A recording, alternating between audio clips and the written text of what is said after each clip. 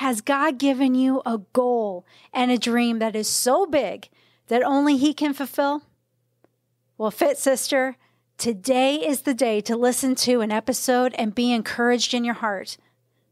Over 30 years ago, Pastor Matthew Barnett was given a dream that only God could fulfill.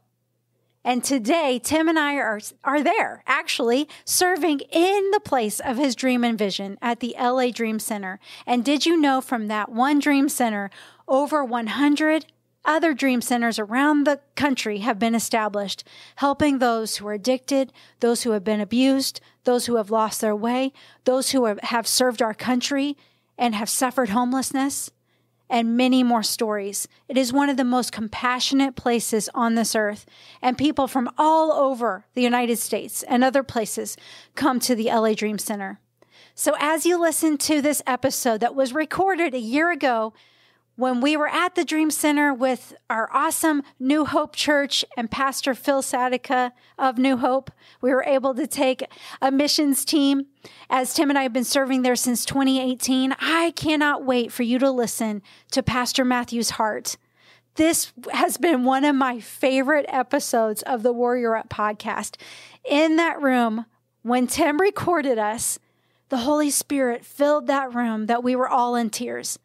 There was so much joy just in the blessing of getting to serve and having the heart of God to serve others, to get out of our way and to get fit so we can serve the kingdom of God and build it in Jesus' name. I cannot wait for you to listen to today's episode. And if you would, please pray for Tim and me as we are at the LA Dream Center this week. As you're listening, please pray over the Dream Center and over everything that God has, the best that He has for every person involved. And please pray that He uses us to the fullest capacity in Jesus' name. And I pray that you are blessed by this episode. God has so much more for you in store. Wake your heart up. Big things are coming for you and to serve the kingdom. Let's get fit on purpose. I can't wait for you to listen. Here we go. Welcome to the Warrior Up podcast. You guys, today is a dream day for me. You are in for an epic episode that God has ordained. Pastor Matthew Barnett has become a friend to me and my husband, Tim, and he is a hero of compassion. He is a champion of the faith. He is a warrior for God. He is an incredible author. He is a sought-after speaker. He has this ministry in Los Angeles that you just have to experience for yourself. It is this ministry that reaches out to those who Jesus says, that don't forget those who are lost, who are broken, who are in prison, who are addicted, who other people would look down upon. Pastor Matthew has this vision to reach out to those who other people wouldn't take time for. He is also a man who has ran 7 marathons in 7 days on 7 continents to raise money for the Dream Center. And I'm just beyond elated to introduce him to you. Pastor Matthew, thank you from my heart for being on the podcast today. Yeah, it's a great joy to be with you. Thank you so much. Well, I am excited to see how God's going to lead this conversation today. Yeah. So can you tell us about the Dream Center, how it got started? And I always say the Dream Center feels like it's like in the natural. It feels like the biggest mistake ever because I came at 20 years of age and my dad, was given a building in the inner city of LA by a denomination that said, we're going to sell this to the banks if somebody doesn't come over and take over the church. And so my dad in Arizona, a very successful pastor, the guys came to him and said, Pastor, can you find a way to salvage this church in the middle of one of the most at that time gang-infested areas in the whole country? And my dad said yes, because he didn't like the thought of them lose it to the banks, but he had no idea that a church like this could be born in downtown LA. And he just said, yes, I'll figure something out. And that's how it really started. It wasn't like an intentional meeting, church planning thing. It was just one of those things. And so my dad couldn't find a pastor. He was driving around the neighborhoods like, would you help me plant this church? And then they saw the neighborhood with gang members sitting on the steps of the church. They're like, no way, I'm out of here. And so my dad couldn't find a real pastor. So he asked me to take over the church at 20 years of age. it's 29 years later, we're still looking for the real pastor. It's just like, but he turned it to me at 20, and I went through a lot of heartbreaks. I was just so consumed about what I thought success would be, and everything fell apart except for all I had left was a desk and a phone, and I put on the sidewalk and just started giving away 5 bags of food that I would buy at the grocery store outside that little church building, and blessing moms in the community and family members who were walking by, playing soccer with the kids. And then eventually it turned into one house that we had in the community that was given to us, that I started taking people who had drug problems and addictions. They were living in my house with me. I had no idea what to do. And then it turned into several houses in the community that we just started taking one by one, had a little recovery program in the neighborhood. And so, and then one day I'm just driving down the Hollywood freeway praying for a new building, and God shows us this big old hospital, 400,000 square feet. Every horror film was filmed here for like 10 years. It was empty. Halloween, Nightmare on Elm Street, all that was filmed here. And so the Catholic Church was going to sell it to Paramount for $16 million in 94. And instead they said, we'll sell it to you guys. After we told them what our vision was to be the Dream Center, which is now today a 24-hour building that's 7 days a week. Hundreds of people live here every single day who are coming off of drugs, alcohol, families that are homeless, emancipated minors, veterans that are homeless, all of them that live in this big old hospital that's an iconic building on the Hollywood freeway underneath the Hollywood sign that's open for whoever will. And it's interesting because everything that I thought I was going to build had to hit rock bottom. The church, I thought, well, I'm going to attract people to come in. And I think sometimes we undervalue the power of rock bottom, because great dreams are born in rock bottom. When you have nothing left and then nothing to lose, you're a dangerous person for God at that point. And so we just started saying, let's just build a 24-hour church that will never sleep and be open. And now hundreds of people living here every single day, 30,000 people a week being fed through all the programs. And it's a miracle. And I think one of the reasons why is that sometimes you have to let your dream die so you can find God's dream for your life. And that's really what began to take shape. And now 29 years later, we're here on this campus. And I know you have served here so consistently. You've come by and trained the women recovery program and just poured into people. And I know Tim has spoken at the event with all the guys in the recovery program and made them laugh and cry and all the good things. But, it's in 29 years, you go through a lot. You see a community change. You see heartbreak, heartache, but we've just kind of lived every single day believing that there's a miracle around every corner if we just keep showing up. Okay, so what comes to me this morning, I was even thinking about miracles upon miracles, the small things that have added up to, we are in this hospital now, this church that never sleeps. Yeah. It started with a small miracle. It did, yeah. And how God is not, okay, so tell me, I want to know how you've kept going, though. Is it because of the little miracles, or because your vision was so big? Yeah. How did you maneuver through it? I guess even because there has to be a lot of challenges too. Because whenever you're fighting the darkness, you're going to have a lot of opposition. But you have such a spirit of an overcomer. And I know that you have champion parents, and you have the legendary Tommy Barnett as your father. Yeah. But how have you had that spirit of you're so positive in Christ, but you've had so much hardship too? Yeah. That's a really good question, because when we bought this building, we turned on the water, the pipes busted, everything. And 3 times my dad and I have taken every money every cent we've had just to try to keep the place going. It's been one of those wild things. And, and one thing my dad taught me that changed my life, he said, if you have a vision for the finish line when you start, you'll never get discouraged by slow seasons, as long as you're just committed to the end, and you have a heartbeat that says, I'm here to do a great work. We're here going to build the walls of the city. Might take some time, but we're going to stay in the fight. And what's happened as a result of that is I learned to celebrate little victories on the way to the big things. Because sometimes I think in life that when we go through hard times, for the rest of our life, we kind of punish ourselves for the bad things that we have done. And we make a big deal about the past, but we don't really celebrate the little things that we've done well over time. And so my dad used to always tell me, you need to make, and that's why sometimes, if somebody like blesses the Dream Center and like in a staff meeting, I'll give like a check to somebody, say, look what someone did for us, or what Pastor Jensen Franklin recently really did something generous for us. And so I hand it over to people, and then, if they don't make a big deal about it and rejoice, I get mad at them. I'm like, you will not short circuit the process of going where God wants you to go without celebrating. You got to celebrate every day along the journey, or else you're going to get so consumed by what the vision looks like that you'll never be the person that can fulfill the vision by having that joy along the way that it takes to make it to the finish line. So I just decided to make a big deal about a lot of little victories. We do that in the recovery program. A guy comes up to me and says, Pastor, I've been clean for 15 days. I just lose it. I'm like, are you kidding me? That's the greatest miracle. 15 days?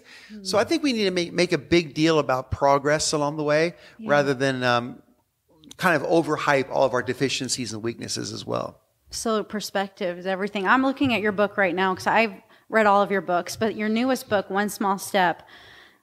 So Tim and I are out here on a missions trip. So we started coming in 2018. Amazing. We met through Pastor Chuck Balsamo, which was such a God thing. Love Pastor Chuck, and I know he's spoken at your church many times. But I started reading your book in 2020. I guess it was during COVID, right? Yeah. So I started reading it again. I brought it with me on the airplane, and again, I'm in tears. You guys have to get his books, okay?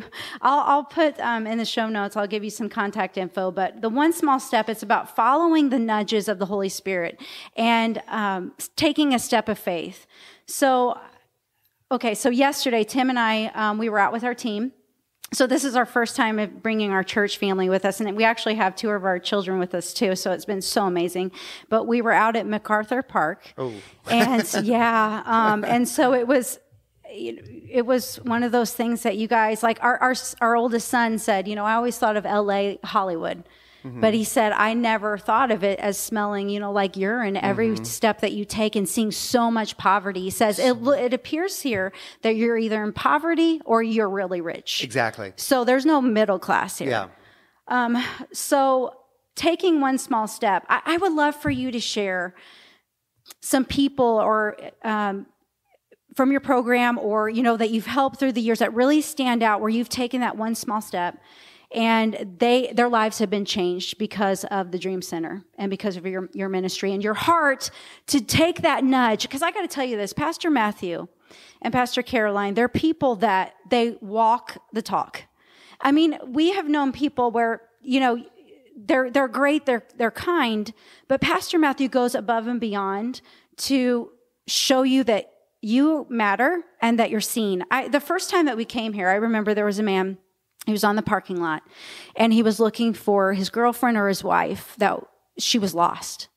And we had the privilege of meeting you and having a tour of the Dream Center. I remember that you spoke with this man, and he was dirty. You could tell, obviously, he was homeless, probably struggled with addiction. You took that time, and you had so much compassion to love on him. And you were texting someone to find out ways that you could help him find who he was looking for. Mm-hmm. That is the kind of person that you are. And I believe that servanthood, like we get to serve, that mindset, that perspective changes the whole church. If we could just go out with that. But I'm going to let you answer that question of, the way that you take small steps. I would love to hear, a story or two of people where you've been able to do that and changed a life. Yeah, and I think it gets harder as a leader as the organization grows because it gets bigger and bigger, and you have a lot of people in place who could do those types of things. So you have to really fight to find time to put yourself into the depths of the humanity's pain, show up in those places because you're not really the sharpest as a leader when you're creating great ideas or big days or anything like that. It's just when your heart is broken. So you have to kind of fight to keep your heart broken, and you have to put yourself in situations like that. And because every single time you do that, you see people's lives change. Like Barry, this guy was living under the bridge here for 18 years, just right down the street here. And 18 years living under the same bridge, he became so famous for a guy that people could not remove from a bridge. I mean, that was his life. And so we tried everything and reach him. And one girl in a youth group, a teenage girl, said, I heard that guy's living homeless. I'm going to bring him to the Dream Center. And in the back of our mind, we're all like, yeah, right. Good luck with that. Like a girl from Oklahoma here, 24 hours, finding that guy. We've been working on him for 18 years. Good luck with that. But we didn't say that. We just said, praise the Lord. God bless you. Go for it, you know. But in our mind, we're like, we had a lot of doubts. But she went under the bridge and said, sir, you need to come to the Dream Center to get food. And he said, no. She like grabbed him by the hand and walked him to the Dream Center. And he's standing in line, 18 years living under the bridge. I mean, so much pain. And he just kept getting food every day, just every day getting free food. He kept showing up.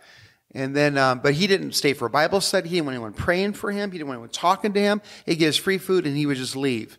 And one day I'm like, God, this guy's using us. He doesn't even want to get help. He just wants free stuff. And then God spoke to me a word that changed my life. He said, if you want to be a bridge of hope to the world, you got to allow yourself to be walked on. If you want to be a bridge, let this man use you for all the free stuff. And then sure enough, a year later, he checked into the discipleship program. He graduated. And now Barry's still there. He's working with all the guys who are just kicking off of drugs in the room. Amazing. And, you know, so the longer you get here, the more you realize people can change. I mean, we label people. I think the government many times will, you know, mental health. Yes, there are legitimate cases of mental health, but there are some people that have just been on drugs for so long that if they had like a year of being sober and encouraging people into their life and people to minister not only to their need, but to their potential, they could do great things. And so we're finding a lot of people, like when they get to their right mind, they're like sharp, they're powerful, they're dynamic.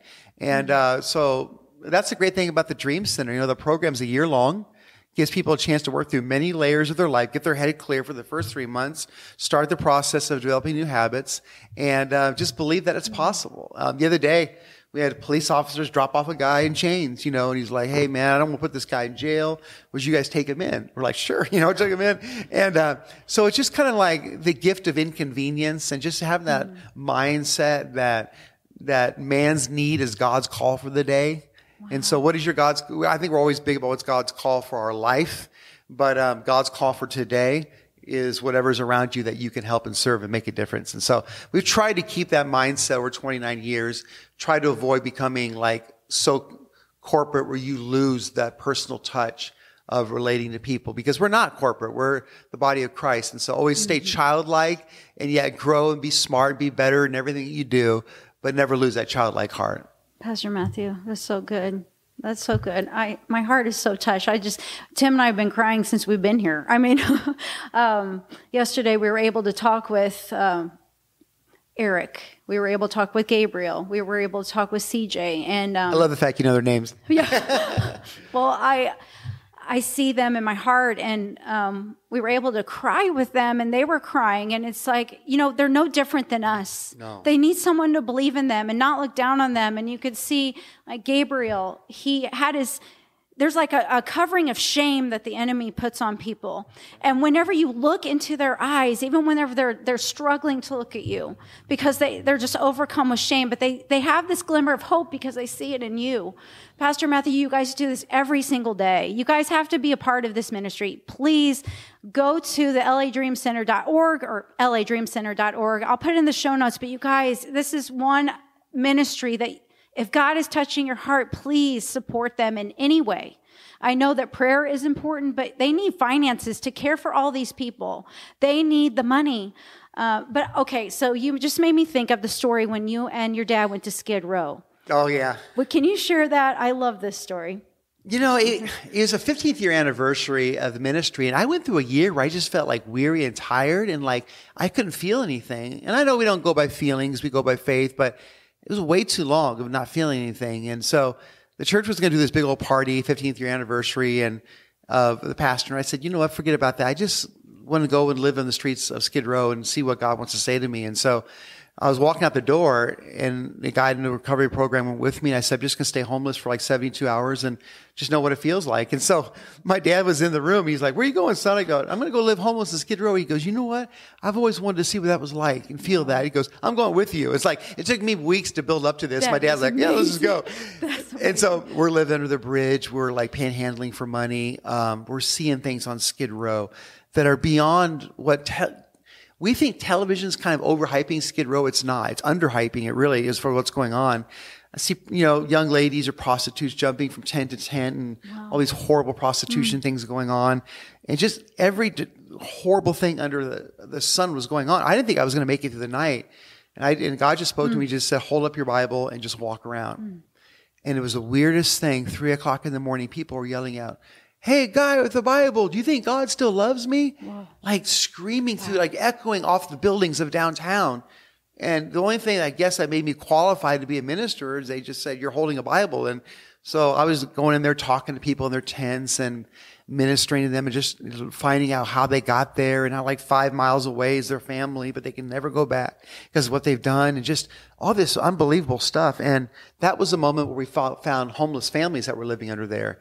And so I called the Dream Center and said, look, can we just get one room for this homeless family? I know years down the road, we want to help homeless families and get a program going, but can we just do it right now? And behind my back, Kelly and everybody said, you know what, we just need to open up a bunch of rooms. I came back and there's a whole floor. And I said, well, we just need one room. They said, Pastor, we know you, that once you start talking to homeless families, this is going to be what we're going to do. So we just decided to prepare more rooms for it. And that was the night where the homeless family floor was launched. And like women and children were taken off the streets of Skid Row, and see the reaction. They're jumping up on beds. It just never gets old to see what happens when they're changed. And so, sometimes when you go into the valley of pain, there's great vision there. You see things in the valley that you can never see on the mountaintop. That's right. And like I go to conferences, I love them. I get inspiration, I get encouragement. But all the vision I need is just walking in the streets in the valley of the city and seeing the pain. Wow. Can you share some of the programs that you have at the Dream Center? Yeah. We have, of course, the Men's and Women's Recovery Program. It's 1 year. And then we have a second-year program for those who graduate who want to save money and move on and build their lives. And so they can, it's not as hardcore as the first year, which is like beans and rice and Jesus Christ, man. It's like really intense. And the second year gives them wings to fly. They have curfews, accountability, things like that. And so it's a 2-year process for some people to recover because they have nothing. They have no IDs when they come in. Many of them just have no starting point. So that's a great program. We also, of course, have a place for homeless families. We have 38 families that are living here every single day. 1-year program. Everything's based on that concept. We call it the luxury of time. That's where people change. And then we have other programs, homeless veterans for male and female veterans. We have a program for emancipated minors who age out of foster care system but have nowhere to go. And then a shelter for people who just want to get off the streets for a night who aren't ready to make a commitment to 1 year. So all these things kind of operate in this building. And, of course, a human trafficking emergency shelter for the police that work with us to find the girls and bring them here. And all this kind of evolves over time. 29 years, you take on one ministry, then you kind of and then God, I always think that God always puts the needs show up on your doorstep. It's like you don't even have to be a great visionary. All you have to do is keep your eyes open because the need will find you. And then you just realize there's a trend going on here. Maybe God's trying to speak to us about, helping serve and meet this need. Well, one of your quotes is, find a need and fill it, find a hurt and heal it. Yes. And I love how you guys, your motto too is that, and you can sum it up for me, but we believed in you before you even came, or God believed in you, or you're accepted. How do you say that? Yeah, no, absolutely. You belong before you believe. Okay. There you go. You belong. Okay, thank you for. I can't believe that came to my mind. Remember that? Yeah, I'm just like, wait a minute. I know that's so good. I should have written it down. Yeah, because religion says you believe, then we'll let you belong. But the kingdom of God has always been like, come and follow me. Like the fishers of men, Jesus along the seashore is like, there's nothing that these guys were even qualified for. But he said, just let that net and follow me. And he allowed them to belong. And then he taught them on the pathway, showed them great miracles. And I feel like that's kind of the mindset of the church is what really God wants it to be is that, don't get freaked out when people from the world do weird stuff. You know what I mean? Just like embrace the chaos, embrace the fact that sometimes a guy will be drunk in church and you got to deal with, maybe we're just built a little bit different that way, but whatever measure you have that in your church, just open your heart to the need because that's what the New Testament church is really all about. Well, I feel like sometimes in the church we can look at the what instead of getting to the why. I think if we can get to the why of, okay, so there was this man yesterday. His name was Jason. We need to pray for Jason. it broke our hearts because, well, we didn't understand until maybe 2 or 3 minutes in the conversation that, okay, his reality is not real.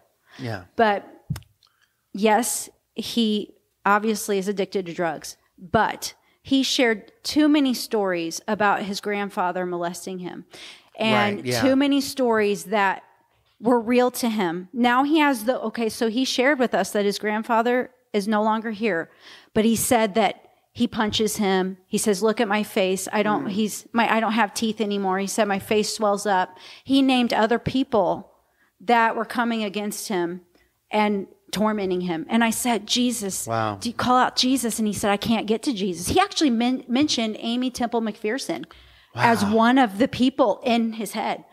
And he said, she's trying to help me get to Jesus, but my grandfather won't let me because he keeps molesting me. And we're just, overcome by so much sorrow for this man. Wow, because, what a story. Here's the problem is that we look at people and we judge them like they made bad decisions and they deserve for some reason to be there. Instead of looking at maybe they went through so much trauma in their past that no one was there to help them out of that pit.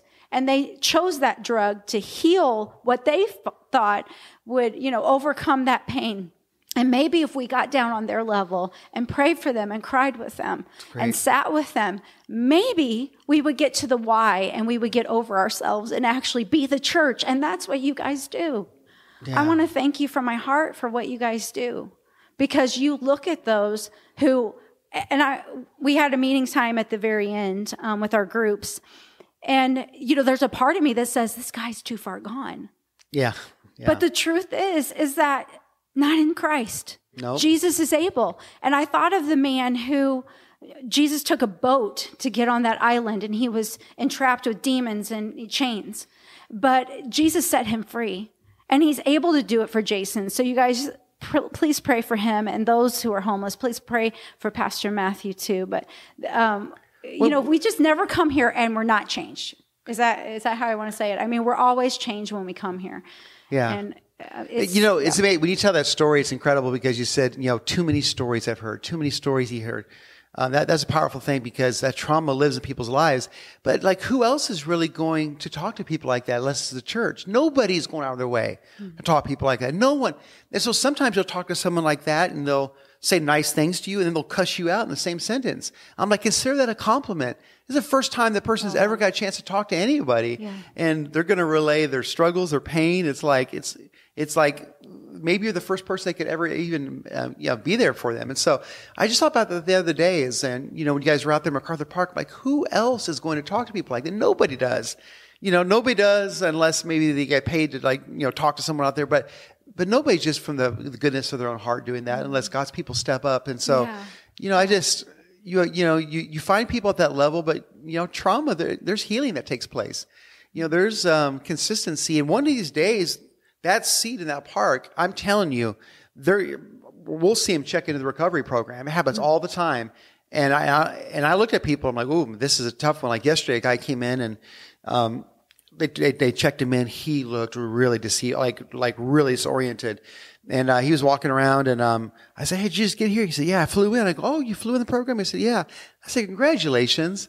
He goes, what do you mean? I go, because there's a lot of people who fly in and they don't make the commitment. They'll end up on the streets before they even get into the program. That happens all the time. They couldn't take a 20-minute drive or, there. And I go, you've already won a great battle. No, the rest just enjoy it.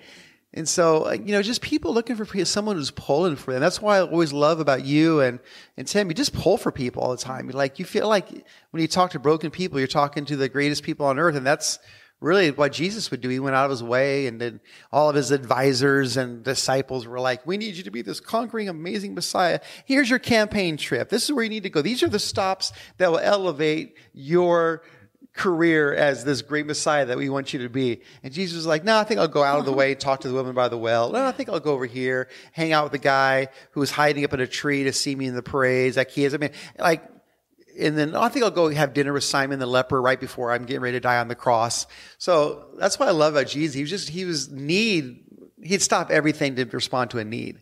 And I think if we just become so intentional and look around for ways to serve and opportunities to make a difference, it's so powerful what little things can do. People are so unloved. People are so taken advantage of in this world today. They feel like everything's an exchange. We just do something kind for someone expecting nothing in return. Kind of blows their mind. And they almost don't know how to take it. But it's those angel unaware moments that are really special that we can be as God's people. Well, Pastor Matthew, this conversation has been, there are so many highlights, right, to be with the people, but what an honor, what a privilege, what a blessing to be with you today, and for my listeners to be able to meet you and get to know your ministry. I just can't thank you enough, and please thank Pastor Caroline too, because we just love you guys so much and love being a part of your ministry. And we just believe greater things are coming and that God is going to use us in greater capacities here, because when we're here, we're home. We're home. We had our friends last night, their first time being here. They've heard about this place since 2018. Our friend Tom and Jenny, my best friend, they're in tears the whole time because they're saying they're supposed to be here, and so we love you. We just appreciate you more than you know. And you guys, please be sure to check out Pastor Matthew's ministry. Go to YouTube and Google some of his messages. Listen to the 7 marathons in 7 days. That is one of the most inspiring, because it will help you in life to learn how to not give up in the middle it's an awesome story. And get his books too. His latest is One Small Step. But Pastor Matthew, before we go, would you mind to pray us out? I would be honored to. Lord, we just thank you today for all these amazing listeners that are just going through the journey of life and just making themselves better by being around people to encourage them and being around the word and truth. And I just ask you, Lord, to do something that only you can do of what they need. The Bible says you will perfect those things which concerneth us. And even as they're listening today, I pray that you would reach down deep into the one area that they just can't make happen on their own. They need you to do. And I just pray specifically for that to happen, and specifically for that miracle. And the one day they'll remember they listened to a podcast and someone prayed for something very specific, that you perfect the one concern that they have tried on their own and failed, but you did what you do, and that is you make up the difference. And we just thank you for what you're about to do in people's lives, and bless them in Jesus' name. Amen. Amen. Well, again, thank you so much. And you guys, can't wait to be with you next week. God bless you guys. Have a great week.